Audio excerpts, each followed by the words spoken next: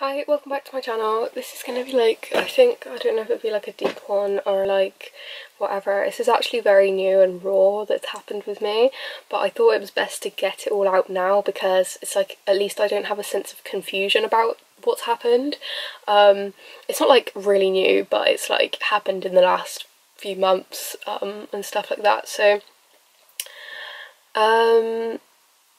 I want to go into this for people that may have had this happen and aren't fully aware of what it is, or whether it's something, I think it's quite common. I think it comes under the realm of what I would say is toxic relationship, but also abusive, because it was like physically and verbally. So I want to go and use it as a bit of a confessional, kind of, but more to spread awareness and process what's gone on a little bit since, because I've definitely learned about myself since the experience happened, but I think now I've actually come to have an idea of it more. I think I can see more of a full picture of what's happened and why.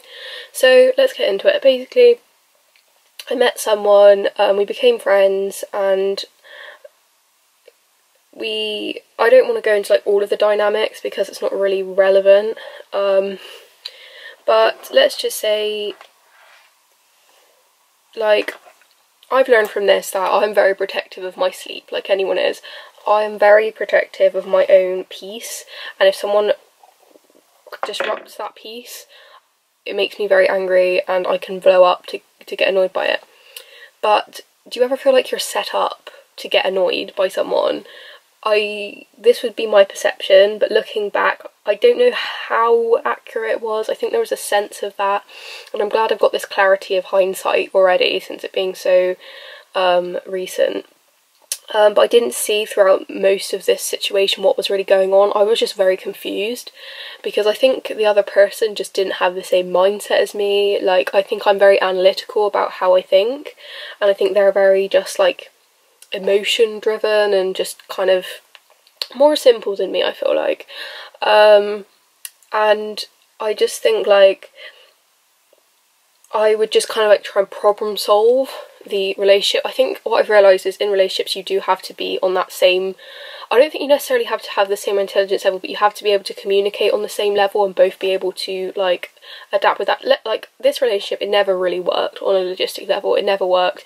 It was nice like to meet them and stuff, like they're a good person, but it shows that like if you do like spark that much frustration off in each other, it's just not going to be a healthy environment. Like I don't want to be that person where I'm always nagging someone else, I'm always, you know, getting angry at someone else. Like I've got friends in my life that I've had for a long time that I don't get angry at, but the fact is not everything works out. I'm not going to fully blame myself, but I feel like you have to at some point take, you know, some understanding of what's gone on. And I think as a primal instinct, we're always going to want to protect ourselves. So if you are getting disturbed all the time, it depends how you are, but with me, lockdown gave us all a lot of like panic and raised our general anger levels from how it would be under, you know, 3 years ago kind of circumstance. And I feel like I was ingesting a lot of smoke from like weed that they were having, which also heightened my anxiety, I feel like, and I was just being woken up all the time. I hardly ever slept through the night. Every single time I'd have an issue, they'd freak out and like I think they did have like I don't want to like be too explicit, but I know that for a fact that they had certain needs, let's say, and I thought I didn't think I could handle it, but I think it all just was difficult for me because I'm not being very good at explaining this, am I? So I just think like it slowly happened where like I think if you have, I noticed this at the very beginning, that we were very different in our like algorithm, if you know what I mean, like how we are. And I think you do have to be on a similar algorithm for things to work sometimes, because if you are that different, like it's just, I knew it from the beginning it never worked. Like we both knew it would never work, but we kind of tried to push it. And I do think we were both at one point in love with each other, but it's unhealthy, and it's so annoying how you can be so fond of someone but at the same time not just get so angry at them for things that like, it's not like it's not, that's not the problem. The problem's not being angry, because anger is a natural healthy emotion, but you're just so incompatible. And like, I just think people are how they are. We all have our own baggage, but you've got to look in the moment. Like, I feel like one of the things I was doing was trying to, A, I was blinded by love, if you like. B, I was like